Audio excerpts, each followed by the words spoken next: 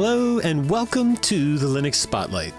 This show is dedicated to showing off the best thing about Linux, our community.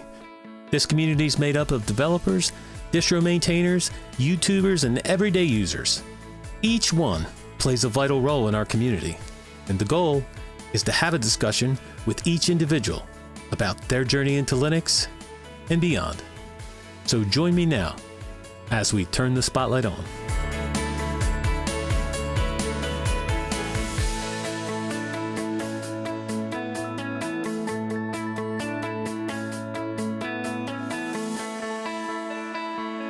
Hello, I'm your host, Rocco, and with me today, our special guest is Emma Marshall.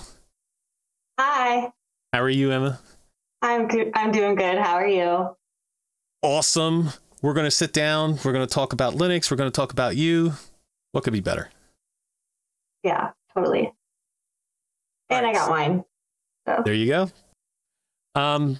This is the first episode that I don't have coffee with me, so I'm going to try to get through it anyway. So there you go. I'll try not to bore you too much. So everybody watching is going to know you for your work at System76. And everybody loved the episodes of Destination Linux that you were on and the Brunch with Brent. But if somebody didn't know you and they walked up to you and said, "Who is Emma Marshall personally?" what would you say? I'm just like a big, happy pink ball of energy. I do all sorts of stuff. I try to do new things every weekend.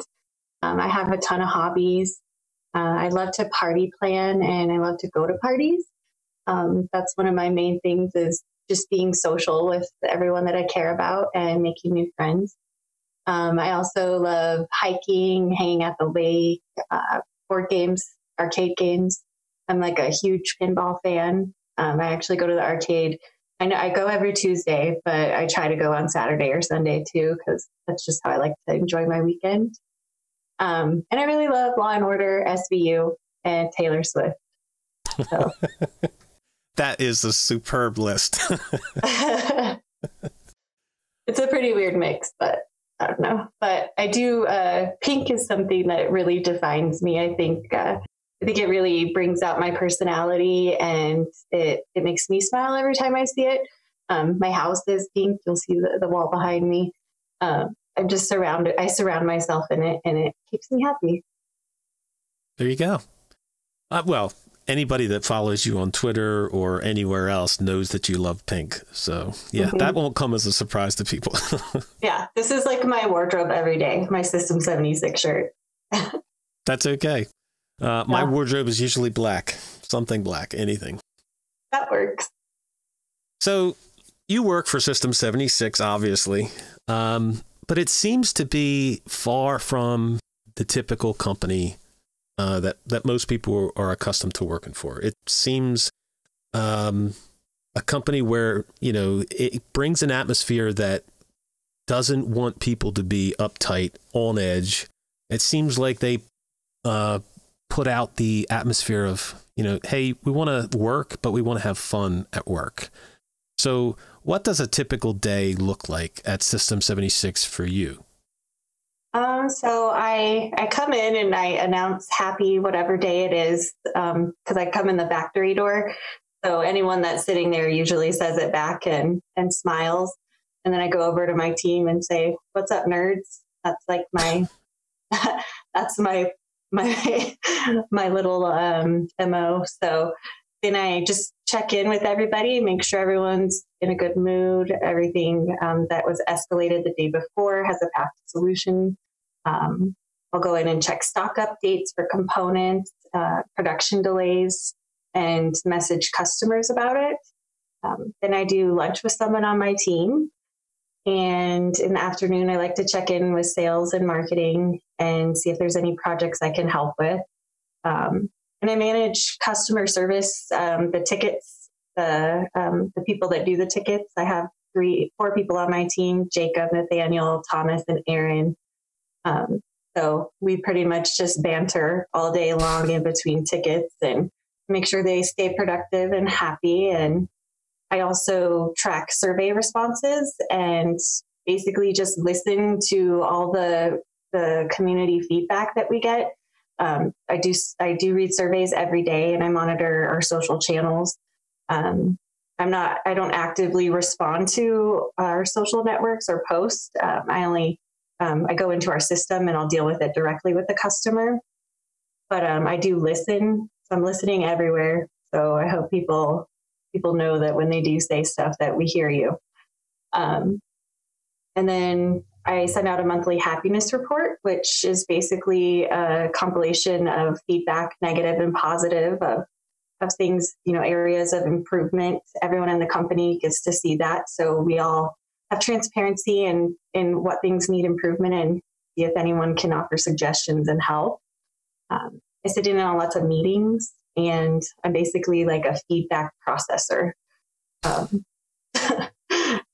then we have daily Nerf wars as well. Daily Nerf wars. Yeah. It gives us a little boost for the last part of the day. I always get hit, and like Ian sits behind me, so I never see it coming, even though I know I should see it by now, but he always gets me in the back. And who shoots somebody in the back? Ian. But just that's like the last part of the day that isn't like tickets and stuff. Well, I think everything that you mentioned in there that you do is listening. Like, that skill is needed for everything that you do, and that's pretty awesome. Yeah, and I've been doing it for 8 years, so I feel like I have a good idea of how to listen and what our customers need and want. So I think it's something that I need to have as a skill anyway. Right. Yep. I'd be disappointed if I did this for 8 years and didn't have any skills like that. Well, I mentioned that you were on other shows, and one of the things I want to bring up is you were on Brunch with Brent, and you mentioned that you love pinball, and you also mentioned it in one of your things that you love. So, you have you mentioned a lot of hobbies, a lot of things you like. Is pinball up there at the top of the list? Yeah, I guess just going to arcades, it's like my happy place. I love classic games, and I love the noises, the colors, the people that go there are just really down to earth. It's just a fun way to forget about everything else and just be yourself and not worry about what anyone's thinking, Right. And it's healthy competition. I think it's not like too intense, but it's intense enough to like keep my competitive nature fulfilled. So that's about as much competition as I get in my life. So Yep. A little bit of competition, a little bit of unwinding. Yeah. And I also do party planning. So I plan 3 big events personally every year. And then I do 2 major events at System76, which is our release parties in April and October. So the planning takes up quite a bit of time for those, but the main parties I do are, I do a pretty crazy Halloween blast. I do a summer luau and a murder mystery party. So, and they're all at different parts of the year. So we got the whole year covered of party planning going on. So kept me busy, and it's really fun. I'm just having something always to look forward to. Very nice. Yeah. So before we get into like Linux and everything, we need to start back at the beginning of where you started in computers. So what is the first computer that you remember seeing or touching? Okay, so I remember in 2nd grade, the computer was like, I want to say it was like that gross yellow tint of a color. Unless it was supposed to be white and it was just yellow over time. I don't know. With the really clicky keys. I think it was a Mac, because Apple was like, I feel like Apple really got into the schools quickly. So that's why I feel that way, because I was in a computer lab and they let us type our stories that we wrote on paper. And I was really into writing, even in second grade. And so I would write stories about kittens and puppies, and they'd always be named like Sassy and Chance. And like, I just remember those names, and it was always puppies and kittens. And then I would type those stories, and then my teacher would print them out and laminate them and bind them.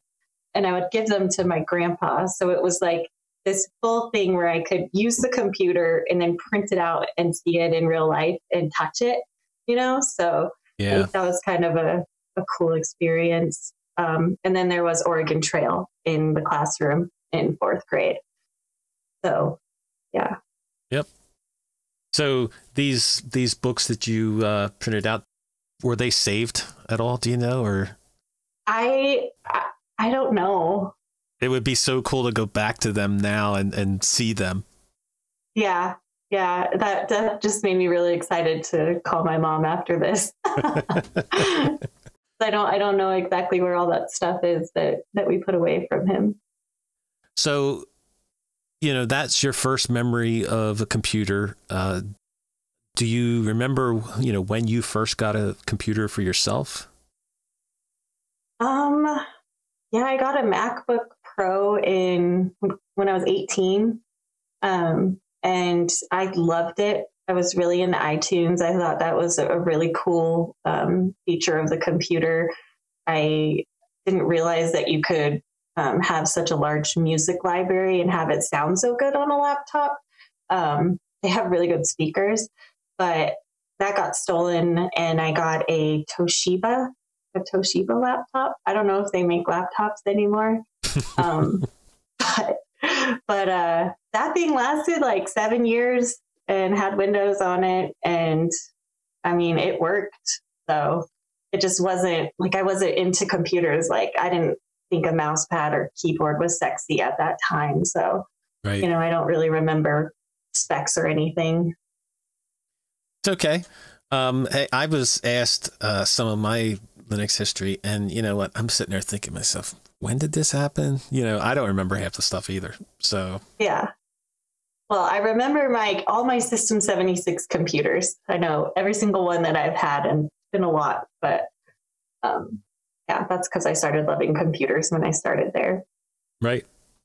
Well, yeah, I think anybody would. So yeah. When is the first time that you hear about Linux?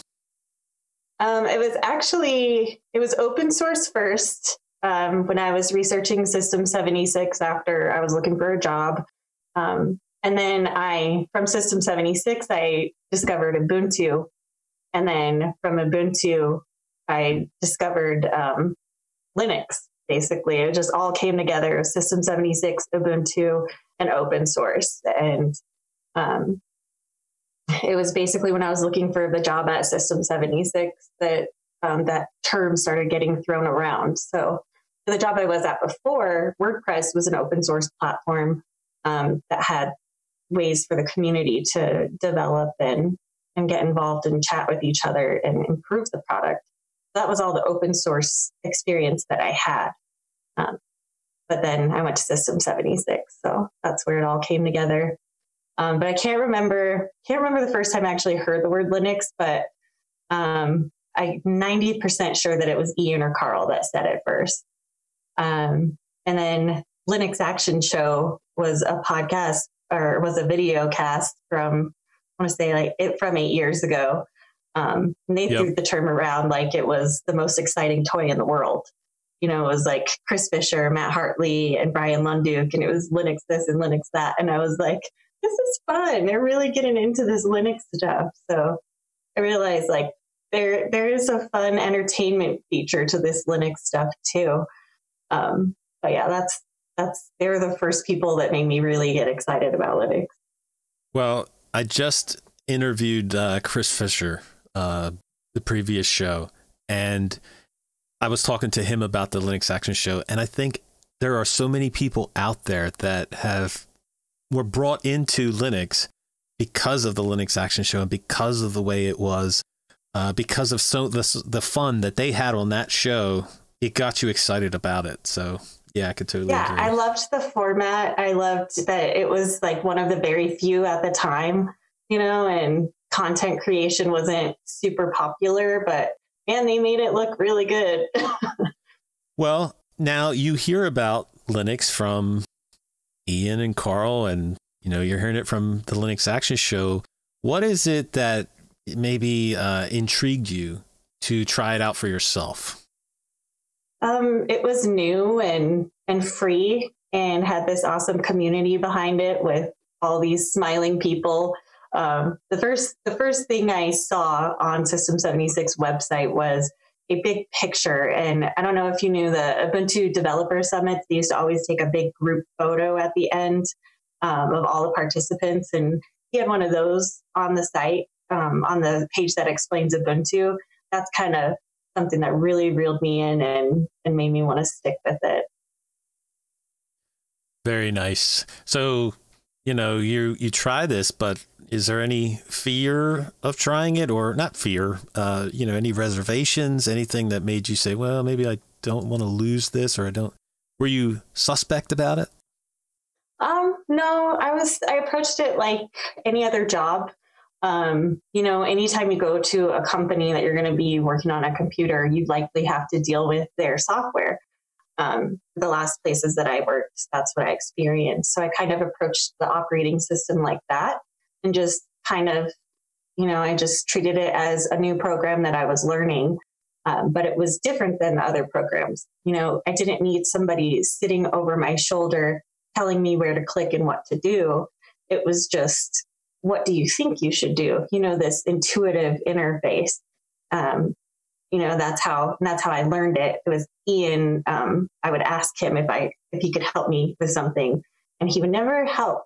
He would just be like, he eventually would help if I really needed it. But if he knew that I could figure it out, if he was confident that the operating system would show me the way, he would be like, well, what do you think you should do? And sometimes it was super annoying, but most of the time it was fun because it made me feel empowered to learn and to use an operating system and software that I never tried before. So he did help you, just in a different way. Yeah, totally. Yeah. So what was the first distro you tried? It was Ubuntu 11.10. Yeah. It was either 11.04 or 11.10 when Eric cost a lot. Yeah. It was a good one. That was when had the heads up display for the HUD. That's what it was. That was when Ubuntu really started looking pretty. Yep. So what would you say were the pros and cons of that? Like when you first tried it and you sat down, maybe something worked or maybe something didn't, or what was the pros and cons of that first experience from somebody that hadn't run Linux before? The pros were just about everything. I couldn't understand how it had been hiding all this time. I felt like I was in on some big secret and just didn't understand how this company could be making money off of free software. So the cons, I couldn't really think of any beyond not knowing how to do stuff. I had no other use at the time for any other software. The only thing that would have been a concern was Word documents, because just trading documents back and forth with customers that had to do purchase orders and stuff. Right. I felt like that was not going to work, but it somehow just worked in LibreOffice, and there was no compatibility issues. And I really never had a need to go back to Windows or Mac. Wow. So I honestly, I am very spoiled and I don't think any real negative experiences with it. Well, geez, that answers one of my questions, because I usually ask people, did you stay with it right away, or did you go back to Windows or Mac? So that is awesome, because I think that is the first person that have said that. Yeah, I've never felt the need, never wanted to. I think someone's always been able to help me find a solution, and I don't do like crazy video editing or audio production or anything where it requires tools that might not be developed enough for Linux, but the software just works. So, Jason Evangelo did an interview with Carl Rochelle about System76. And in this, he mentions the fact that nobody at System76 is forced to use a certain operating system. Like you would think maybe, oh, well, people are forced to use Pop! OS, but that's not the case. So what is your go-to desktop distro on your computers that you use? I'm always on the most up-to-date Pop version with the GNOME DE. I customized my login, logout screen to be bright pink because I can't handle the, when you log out, it's like brown, and log in, it's brown. It's like, I don't want to be greeted with that. So I just have a custom file for that. Nice. But yeah, just keep it simple. Nothing too crazy. No window managers flying around the screen, and I don't know. Well, I am still pony icons. Right. I'm still running Pop! OS since I think April, so I agree. That's awesome. I thought I saw it in the background when you were doing a show with Martin Windpress, yes. I think. Well, I saw the Unleash Your Potential in the background. There is a laptop back there with it on it. That's basically just if I need to go somewhere laptop, but the main machine still runs Pop! OS too. So that's cool. So, how did you start working at System76? I was looking for a job for customer service or administrative duties or social media. I was really into social media at the time because at the previous company I was working at, I was working on the intranet, which was powered by WordPress, and we did a lot of videos and a lot of fun social stuff internally. So it was like a perfect mix of everything I knew how to do. The job posting, it almost felt like fixed. I don't even, because it was like a customer service and social media with a touch of marketing and some desk duties, some office tasks. It was tailored for you. Yeah, basically. So I feel like it was meant to be, seriously.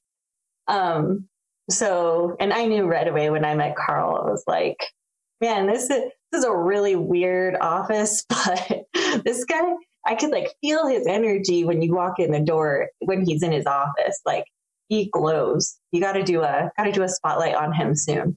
I would love to. Yeah, but after I interviewed with him, he called me shortly after the interview and said I was hired. So, and I walked out like thinking I really want to work here, and he called me pretty quick after the interview. Hey, that is awesome to be able to work at a place that you love to work for, because not everybody's blessed with that. So that is definitely a great thing. Yeah. It was really small at the time, too. There were only 4 other people. So it's been a really awesome journey watching it grow to 40 now. I think it's 36, I guess, in Slack. Oh, my. That's how I know our employee count by our general Slack count. So you are the official happiness manager for System76. So what are your responsibilities there? So I manage the customer service and tech support team and our ticket queue.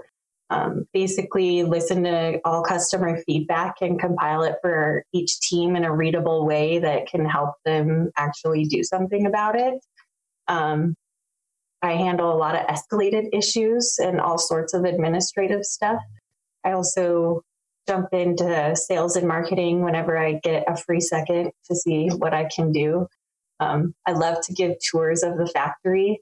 I'd love to learn all the facts about all the machines and then share that with people and see the excitement on their face. So I've arranged quite a few tours. And I also, like I mentioned earlier, arrange our release parties and just like internal celebrations for employee birthdays and work anniversaries. And yeah. Seems like basically I do what I want to do. Yes, but it seems like you do everything. Yeah, there's a lot of moving parts. It's surprising how many moving parts there are, but I am just a very tiny part of that. Well, I'm sure it doesn't, it takes more than one person to make a company. So, yeah. So, what is your favorite part about working at System76? Our people and our customers. I love how close we all are as a team. I love how much we laugh. I love how we are all super smart and serious and professional when we need to be, and incredibly nerdy and immature when we don't have to, like when we can be. So it's pretty much the perfect atmosphere for me because I'm a little weird. And I think that I just need to be around my weirdos all the time and share common interests and laugh all day. The only place I think you could literally laugh all day long while doing some really serious, important work. Yep. I think we're all a little bit weird though. So, yeah. You said you handle customer service calls. I'm sure you get some very nice calls, some very rewarding calls from customers who love System76 and love the product. And I'm sure you get others as well. So maybe without going into like obviously individual customer experiences or naming names, is there like a wall of highlights of customer calls that maybe best and worst of all time? Well, I have a couple ideas. Like the worst types of calls are the ones where they get emotional and personal. When you're the first line of defense, like you're the first responder, and it's the customer just had the issue and they have a deadline and they can't be without it, and it's a hardware failure and it's all your fault. You're such a piece of crap. Your company is trash. When they do that, like, you can't interrupt them because you know that they have to vent because it's going to make them feel better. They need to get it off their chest. But like it drains on you if you get too much of that. It's exhausting and defeating. So those are the worst types of calls. But the most fun types of calls are just everyday customers that they have funny stuff to say. They have really cool projects to talk about that are understanding of a hardware failure or Linux being a Linux. Those are my favorite types of calls. I don't really do many calls anymore, but I have two. One of the best and one of the worst. The worst was this guy. I can't remember his name. I wouldn't name drop him anyway, but I really wanted to remember. He had been going back and forth with support all day, hadn't talked to me. I think it was some like crazy update issue where his computer shut down in the middle of updates, and then it was a really bad situation. Right. And he wasn't like open to listening to how to fix it because he was just so mad. His emotions were blocking the solution. Right. So it goes. End of the day comes, and he's got to pack his laptop up and ships it off to us. Right. He was apparently drunk and called System76 and left a message on the company voicemail. And everybody can hear the voicemails, and they play them on speaker at the time, which was very embarrassing. He had called and left a message saying how hot I was and to show him. And it was because I had messaged him through the ticket, it's attached to our avatar. And so I was the first female to interact with him on a ticket. And I think that's kind of what spurred him to do that. But he apologized the next day, right. Which, I guess you can excuse them for apologizing, but it's embarrassing and disgusting. And it just doesn't belong in support or Linux or any job anywhere, really. So right. That was one of the worst. I really felt like a woman at that time. I hate when I feel like that. But the cool thing about those is when people act weird like that, they always apologize, which is the human part about it. It's always something that, their day isn't just their laptop, right. Their family has, there's so many other factors that weigh into it. And I understand that. So I don't hold it against anybody, and I'm happy to work with them if they didn't cuss me out before. But those calls became like more rare as the years went on. So, I mean, the last thing that I remember, the last bad one that I remember was that voicemail, and that was a couple of years ago. There's the occasional statements like, can you ask one of the male technicians this answer before even like asking the question? It's like, dude, just ask the freaking question. Why preface it with that? That's just weird. It's adding time to your conversation for one. It's making me feel weird for two. And it's unnecessary. So I don't like that either. But the funniest call I got, this is the most memorable call. I couldn't tell if it was real. No one's owned up to pranking me if it was a prank. But this woman calls and she demands to get instructions on removing her webcam. And I was like, okay, well, I need to get the serial number on the bottom of the machine. Can you please flip it over and read it to me? And she's like, you don't need my serial number. I know you have it. You can see my phone number and my name. And I know you know my serial number. And she just went into this crazy paranoia thing. And I was like, okay, you know, some of our customers may have like some paranoia or mental issues. I understand, whatever. I'll go with it.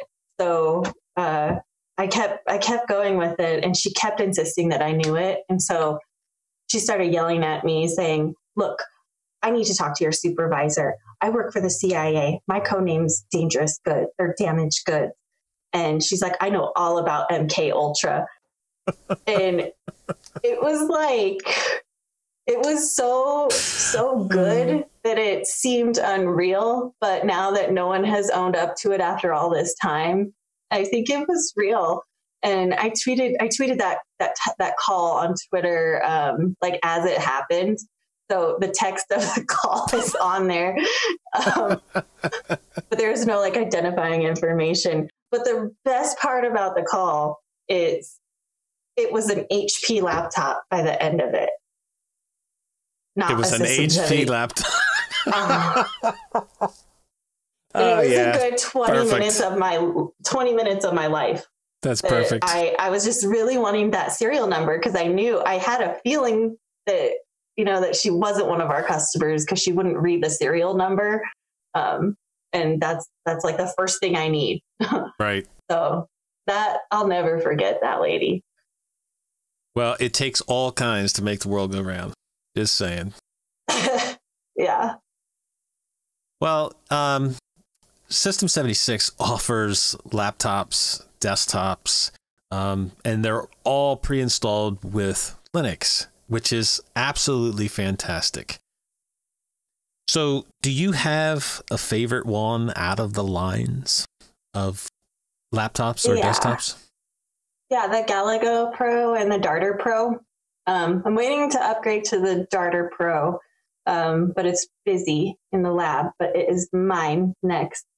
It was mine for like a day. And then, it was like the Destination Linux episode. I had said, I was like, I really like the Galago, but I'm like ready to upgrade to the Darter. So I got the Darter like 2 days later after that episode aired, which was convenient.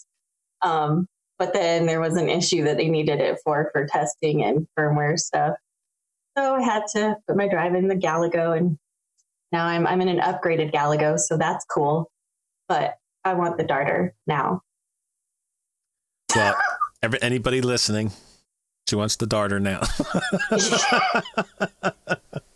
Yeah, all right. Totally.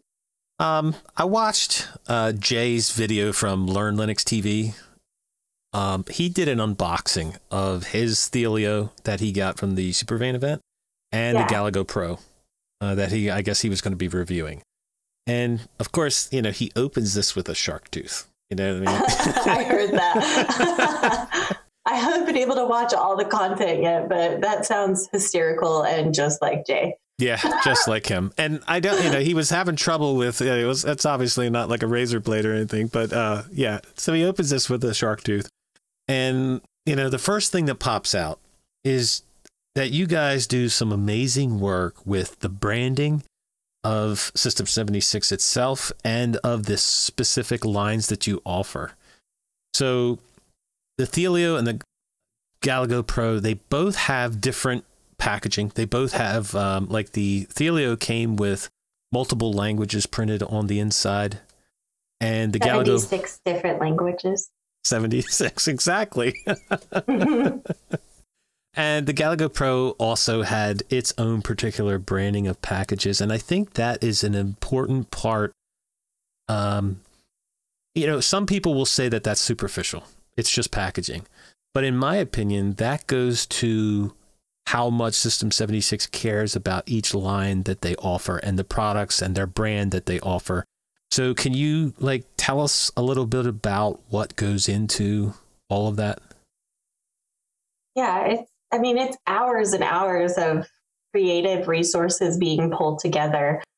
Kate Hazen is our creative director. She has been our designer for a really long time. I want to say she's been there for 6 years. But she really helped define our brand image as far as design goes. And she is really in touch with the nerdy side, like all of us. So it really works. But she has a talent of working closely with Carl to bring out his vision and take the team's ideas and turn them into a brand that we can all relate to. So I'm amazed by her work every day. I am like a total fangirl. I think she should be, be awarded somehow, but I don't know if there's any open source design contest, but. Well, I love the artwork that has been there from the beginning. So I am a big fan of Kate myself. Yeah. And then there's some other fun things like on the actual products. The Thelio has a solar system fan intake and outtake. It's laser etched into the position of the solar system at the Unix epoch. And then the outtake fan is the System 76 start date. So it's pretty nerdy. And then some little things like Easter eggs are something our customers seem to be fond of. So planted some of those, like there's Klingon in the Thelio packaging in one of those languages. There's also some Morse code on the actual Thelio machine. There's just so many, there's a lot of little things that they really thought of. And I was super amazed every time I heard these fun ideas, I'm just like, gosh, that is so cool. And I always high five Carl because he never ceases to amaze me with his fun ideas. Well, you had mentioned earlier, or I had mentioned earlier about you being there, and you had said you're one of many different people that work there that are awesome people, and that it takes many people to make up a company like System 76 and the vision that it has. So from my perspective, there seems to be that great atmosphere at System 76 where every single person counts. Every single person is appreciated. That's me looking at it from the outside in. So stepping back from that and seeing it from the community side, are there any, you had mentioned Kate, are there any unsung heroes that don't get enough credit for what they do that you want to mention? Yeah. Our operations director, my manager, it's Bjorn. He did, people will know him because he did some parts in the Superfan videos, like wearing a lab coat. But he is such a good manager and director and organizer and leader. And I've never had a boss like him. He really encouraged us all to be human. And he's the most human out of any company I've ever been at. He really doesn't feel like a boss. He feels like a human, which is different. Another one is our QA team, Ben Spurk. He's in Mattermost. I don't think he's on other Twitter. Well, he's sometimes on Twitter, but he mostly hangs out on Mattermost. He's our QA manager. That dude is just a machine. I mean, I feel like he works the longest hours. He's there in the morning after people leave. He's always finding things that are wrong, but getting them fixed, quickly. The factory ladies, we have Sarah, Victoria, Juby, May, Stephanie. All of those girls are just, they work physically harder than all of us every day. And they're a bunch of chicks, and I love it. They're complete badasses. My whole team, Nathaniel, Thomas, Jacob, Aaron, they're so nerdy and fun and just so perfect with customers. They are our customer. So it is good for them to be in the position they are in. That's awesome. So I could name everybody. I want to name everybody because it's Go ahead. Name everybody if you need to. One more. Go ahead. Two more. Jeremy, he's our lead engineer. He is a genius. He's got some talks out, like an open source firmware talk that just came out, and you'll see just how insanely smart he is. And Michael Aaron Murphy is the lead maintainer for Pop. And he's super quiet, but he should get so much credit. It's crazy. Like, we barely speak to each other, but I watch all the stuff he does online, and he's a very great communicator online. But he is just very smart and quick and productive. So the whole team is just so amazing. Yep. Sounds like an amazing place. Yeah. So you have this small event called System76 Superfan event. And I mean that sarcastically. Tell us how this whole event got started. It used to be small.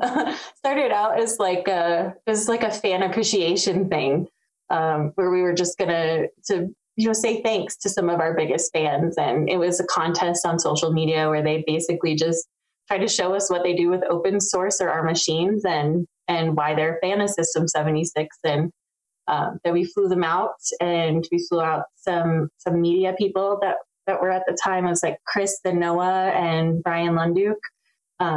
So that was pretty fun. But it started off really small, just like a little community event like that. And then it just kind of has developed into this huge production, because we have a factory. So there's more room, more options, more events to do. But it turned into a thing where you have a mission, a theme, and then you just go through all the stations of your mission.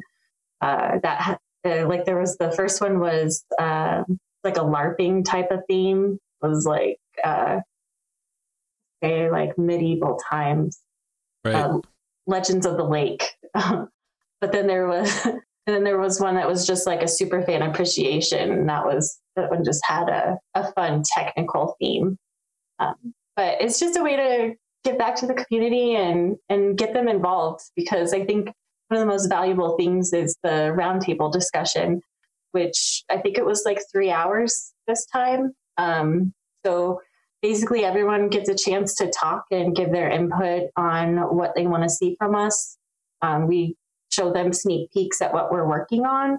The previous superfan actually got to see the prototype Thalio machine and give feedback. So I think it's hysterical, like looking at that prototype and knowing that we showed it to them, and having the final product, and how, I mean, it was decently close, but there's some stuff that I just really laugh about, like the idea of having something spacey on there. It was originally like a constellation, and it was like dots and stuff, and I was like, like a polka dot computer at first. So I was like, nobody got it. No one understood it. So I think that super fan was super valuable, because, we might have gone with it if they didn't say something. Polka dot computers.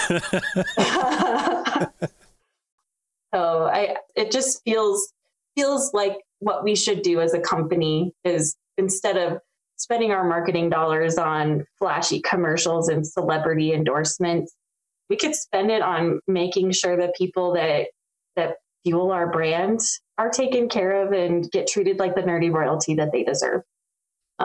And let them have a voice in what we do as a company, because we're doing it for them and it matters. Well, I think that is one of the big differences that you can actually feel like looking at it from the outside, is that, it does appear that you guys listen to feedback and that's rare for a company. You know, most companies, you know, you think of, you could say whatever you wanted and they would probably never even answer you, let alone listen to your feedback and maybe sometimes act on it. So that is awesome. Well, I watched the videos from the first Superfan event, and then the second, and then the third one this year. And it looks like it was an amazing time this year. Everybody that, you know, had put out videos on this afterwards, you know, talked about how great a time they had. Do you have a favorite memory from this year's Superfan event? Yeah, the reveal at the end when they open the powder coating room door is like a big yellow garage door. They had a fog machine and the lights were all cool, and Carl was standing there in a bright green. He was an intergalactic trader along the mission for the Superfans, so he was the last step. But he walked out of there in that outfit, and then Aaron was wearing the tux suit, and it come out in the fog, and it was just like, oh my God, like this is such a cool moment, and nobody else would understand this except us. But then Carl said that they would all get to take home that stack of Thalios that we made for them, and their faces were like, it was just like cool. I mean, it was like kids at Christmas, basically. Yep. So I really liked that. Oh, the Nerf war at the very end was pretty fun. After we turned on all the lights and it wasn't as dangerous, we ran around the factory, and, you know, we have a bunch of foam packaging in the middle of the factory. So, you know, with the way everything's set up, it's like you have your bases and your barriers, and it is perfect for a Nerf war. Like, did you get shot in the back? A lot, yeah. I got shot in the ear, and my ear was ringing for a good 5 minutes. It was awesome.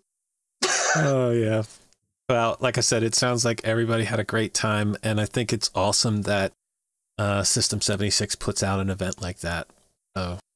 Yeah, and I think if anyone's listening and they want to be part of that event, you don't have to wait a year to get started on your submission. I think starting as soon as possible to get a submission into us to come out, you can work really hard on it and make it really cool. Because some people really went to town on it. Like, one guy designed a whole server, cloud portable server, and that was really awesome for Superfan, just to be able to come out. So people can get their contest entries ready for the next year if they want, and then just submit them when it happens. That's what I suggest. Start now. Yep. Don't be surprised about it. So what is your daily workflow like? Like, what software do you rely on most in your daily job? So I usually just use a Slack, a web browser, a terminal, text editor. So just like basic stuff like gedit. Flameshot is probably the coolest app that I could recommend that people use for any type of workflow that involves screenshots. Should I be embarrassed that I don't know what Flameshot is? No, it's so good that I don't want to tell people about it sometimes because I'm like, no, this is my tool. If people get this tool, like, there's going to be just way too much content on the internet. But it just makes it too easy to make images for people that have no artistic skills. So it sounds very familiar, but yet I just can't place of what is particular about Flameshot. So it has all the editing features built into the screenshot tool. So for training manuals, I write the customer happiness manual is our training manual that all my team has to follow all the processes in. So anytime a process changes, I go through the process in our CMS system, screenshot it, and then you can add little like red boxes and arrows and text, and it just makes manuals and documentation super easy. So it's I'm gonna have to check it out. It's crazy that it's free. Anything else? No. Okay. I like GIMP. I like Inkscape. I like VLC. I don't use all that stuff too often because I'm not into creating as much content anymore. But yeah, I don't get too crazy with things. All right. So, talking about software, is there any software that's not available on Linux right now that you'd say, man, that would be awesome if it came to Linux? Yeah, I really wish we could get people away from Adobe somehow. I really feel like that market is hard to pull away, depending on how deep their skill level is with that software.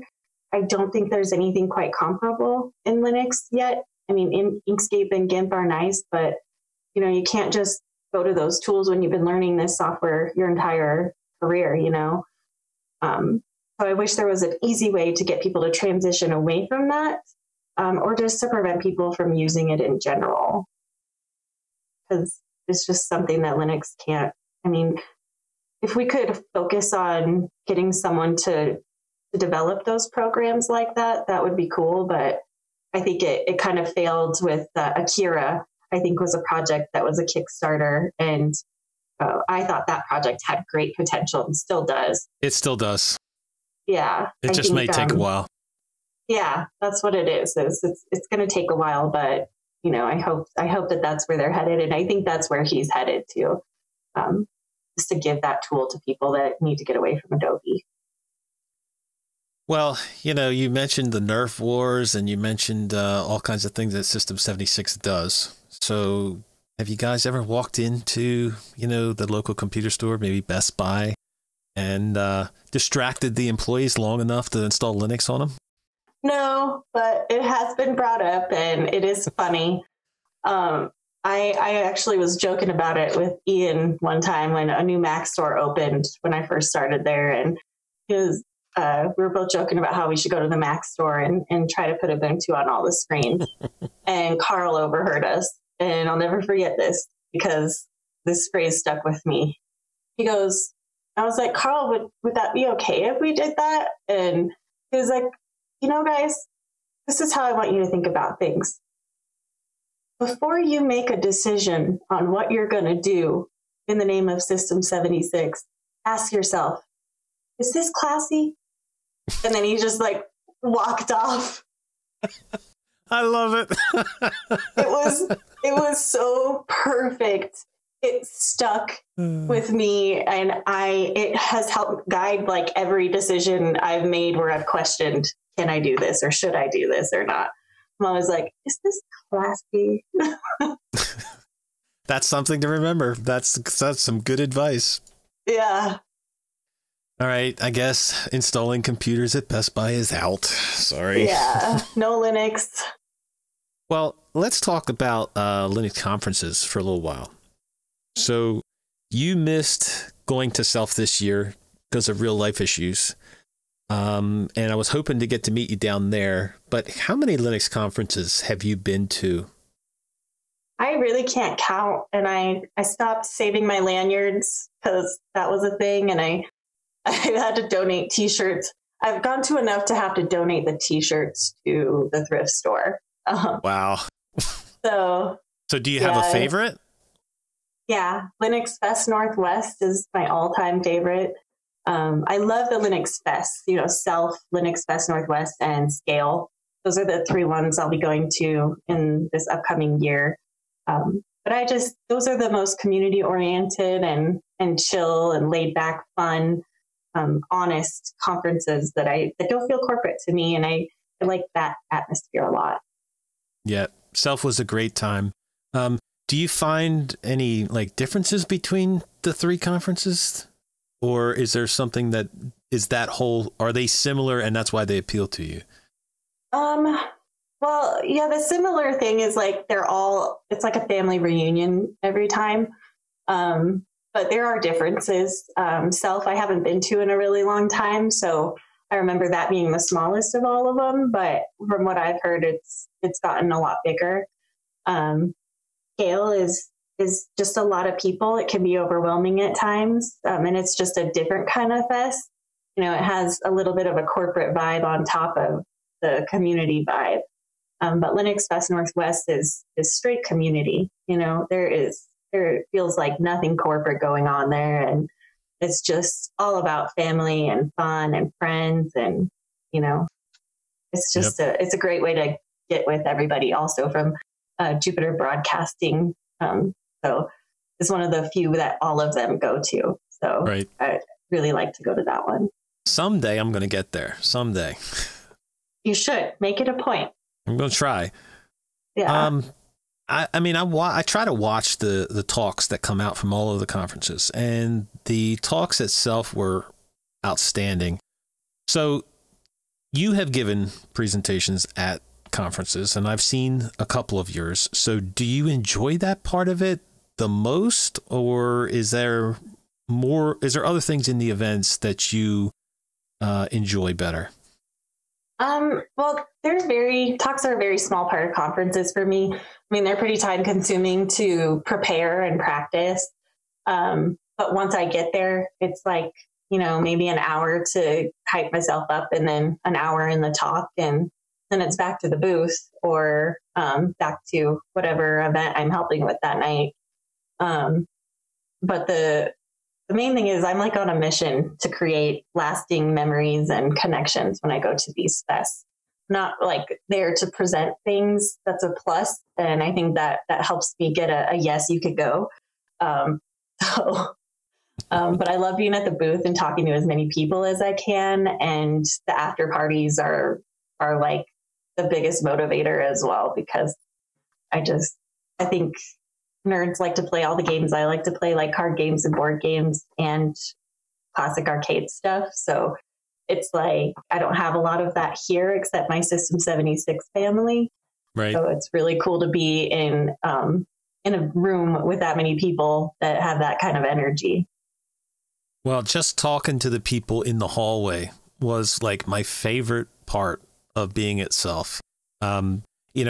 You would walk down and you can talk to the people at the booths, but you can talk to just anybody that's just walking around, and they all understand you. They all like the same things that you like. It's an awesome part of the conference. Yeah.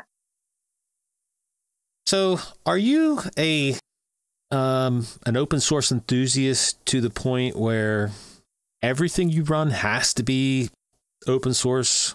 Or are you more on the pragmatic side where if you just want to use the best tool for the job, even if that would include proprietary software? Well, I personally will only use open source, but I don't try to force it on other people if they don't want to use it. I don't give anyone the side eye or treat them different. I just use what works, and open software just works for me. And for most people that come to me with computer issues that use Windows or something, it ends up just working for them as well. So I think it's important not to push it on people. I used to be pretty pushy about it. When I was in sales, I just wanted everyone to get Linux on their computer. So I was like all hardcore about getting people to switch to Linux. And now I've come to realize that I just want people to be happy on their computers. And if they can't find that with Linux, they'll have this weird negativity towards it that it's not necessary and it's avoidable. So if they're not ready for it or it's not right for them, then, use the other software that you have to pay for and get spied on with. But, it's their choice. Just throwing it out there. Yeah. The reason I bring it up is because there are people who will kind of shame you into using open source software. And to me, I have not found anything successful about trying to force it on people. And right. In the same way you said, you can't just force people to use Linux. If they don't want to use Linux, it's fruitless to try to force it. Yeah, it's not effective either for the long run. Yep. So I started using Linux because of the freedom it gave you, because of the flexibility, customization, because I was big into customizing back then, and you could only do so much in Windows.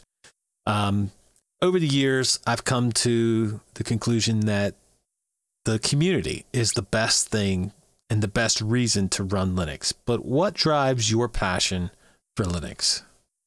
It's absolutely the community, and Carl's vision is something like I feel a need to help him see it through. I think all of us that work at System76 do. It's an important vision. It's an important mission, and, you know, it's doable. You know, we can make hardware open source. We can make, you know, firmware open source. You know, hopefully eventually we can get NVIDIA to open source their graphics That would drivers. be so awesome.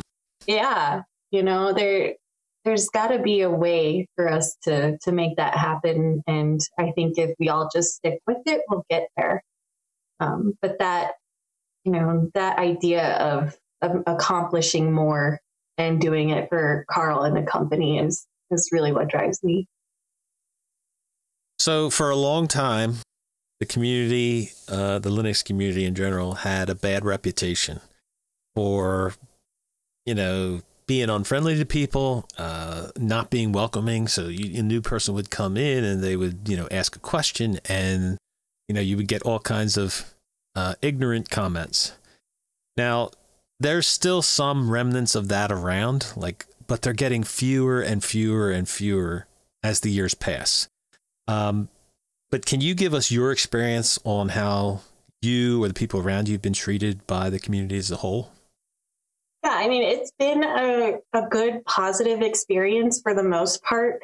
There's been some ups and downs, just like with any company, but, you know, I haven't experienced what a lot of women experienced, which is like negativity towards my gender, which I know is a big challenge it's a big challenge for a lot of women, but I don't experience that at System76 from employees. The only place I ever got that was from the community, either in a tech support ticket or online or on a phone call. So really, I'm luckier than most. But I know that there are some women that do feel like they're not included as much, and they aren't, their skill level isn't thought to be as good as men just because they're a woman, which I believe is pretty weird and unfounded and wrong. Well, I think you should be viewing people by who they are and not what they are. Yeah. Do you do any coding, scripting of any kind? No, I'm more like look at the code and find out what's not working and how we can fix it. So I know Bash. I've written a happiness script. It's called Happiness. Just sends happy quotes to your desktop. You know. But yeah, and then I'll just customize my configuration files, but I don't consider any of that coding. I think Bash people could consider coding, but yeah, I'm not a coder myself. Yeah. So there's a lot of people around the community that feel like they can't contribute in a meaningful way to Linux. But everybody has different talents and everybody has something to give. You are a perfect example of contributing, of how you interact with the community, being positive all the time and trying to help people and bring them up during the day. But what would you say to those people who are searching to find some way to contribute to Linux and the community itself? Just start talking to people, you know, find the software you like, join the forums, and stay positive. I think an important part is staying positive and not putting down anybody's project. Because if you jump in there and you're like, I hate this, this, and this about the software, can you do this and this? That's not really contributing. It's just like complaining. So I think that puts things in a weird perspective too, because you could see it as a contribution, but that kind of contribution I think is more harmful. But yeah, if you could just start talking to people, connect, because it's all about the community and finding ways to work together to build your project out. Yep. People underestimate what they can give to the community, but everybody has that something that they can give to somebody else that will help them. You know, you may not help 1,000 people. You may only help this person or that person, but everybody makes up the community, and, you know, everybody can contribute in some way. So I asked this to most people, and I have gotten many, many different answers. So I'll ask you, do you believe Linux is bad at marketing or promoting itself? So the thing about Linux marketing is we are the ones marketing it. So we, the community. So it's all about the tone that we set, and the behavior and support for each other that we show online is what really invites people to Linux. So writing blog posts saying things suck isn't productive. Our marketing doesn't suck. It's appropriate and targeted to a select audience. To say projects or efforts suck is negative. It's negative marketing. It's a negative tone for Linux. So those kind of articles, I think, are, I want to say toxic. They're toxic.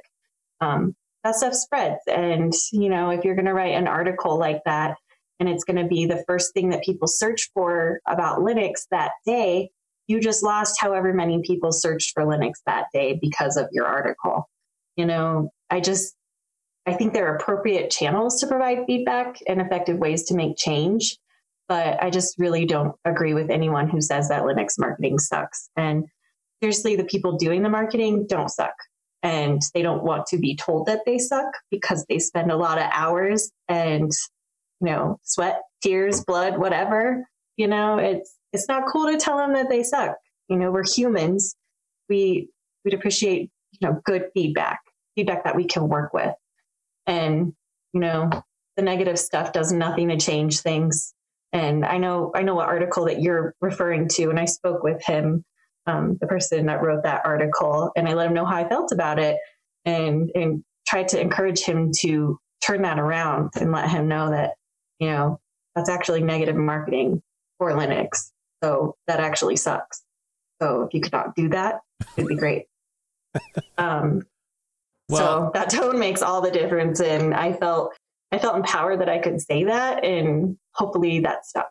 But we market by building a community, you know, not by some flashy commercials and celebrity endorsements. Well, you're right in the fact that it is how you approach it, and it is what tone you take in it. I have said in the past that Linux is bad at marketing.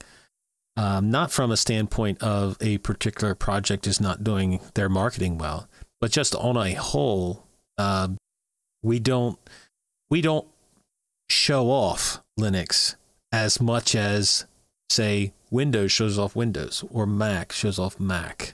And I think we should do that. But I think but again, I'll go back to what you said, is it's all about how you approach it. And it's all about whether you're approaching it from a, you know, if you're telling somebody, this is bad, then you tell it in a constructive way. I'll give you an example. We do a distro challenge on Biddle, and you can go on that distro challenge and you can say, hey, this distro is lousy and it stinks. Or you could go on there and say, these are the good things about it. These are the bad things about it. It's not for me, or it is for me. It's great. And it is all about how you approach it. And I think that we could all do a better job at being positive in the community. Yeah, I think what people don't realize or remember or keep in the front of their mind is that all of that stuff is searchable online. When you search on a browser or a search engine, you're going to get some socials, some blog posts, you know, some corporate posts. There's a big variety in there. And if it's filled with all that negative, this sucks type of energy, nobody's ever going to want to try Linux. So I think that's a really big step that we could take as a community, is just lift each other up and be positive about projects. And I don't think it necessarily means spending a bunch of money on marketing. So if you could change one thing about Linux, what would it be? Probably just what we were talking about, the negativity.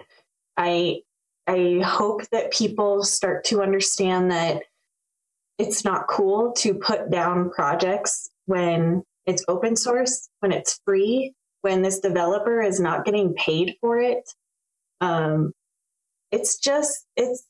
Think about the human beyond the software. I think the community could really do a better job at that, because you could make people quit projects. They get enough people telling them they suck, they'll bow down. And what if that software is what someone needs to change the world? And that is what the customers that we have are changing the world. I mean, they're doing very important stuff. And I would hate for someone to just bow down because of something negative. Yep. And there have been developers that have stepped aside because of negativity in the community.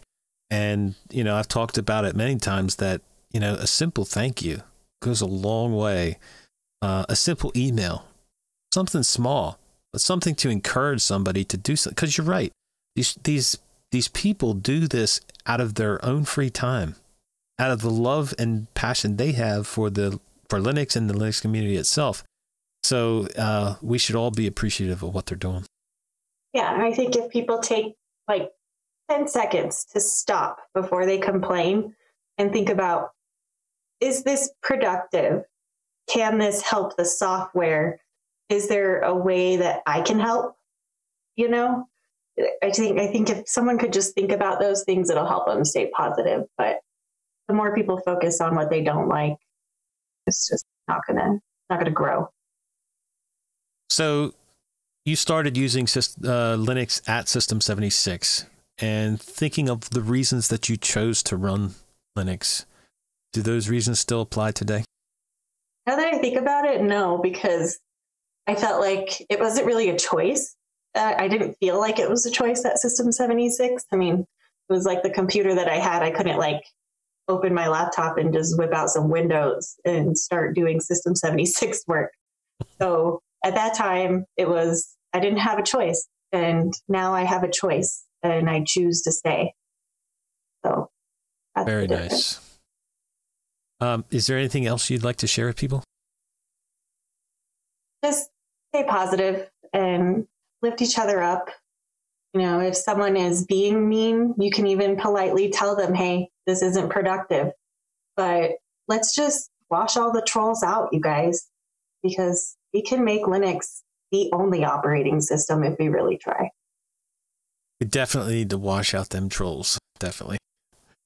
So how can people get in touch with you, Emma? I am Emma at System76.com or Social Happiness on Twitter.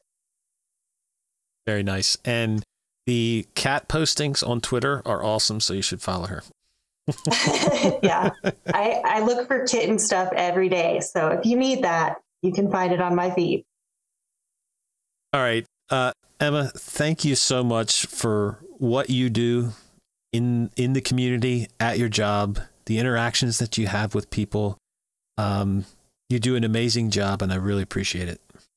Well, thanks for having me. I really enjoy the Linux Spotlight every week. All right, that's going to wrap it up. Thank you all for joining us this week as we spotlight the best thing about Linux, our community. Until next time, long live Linux.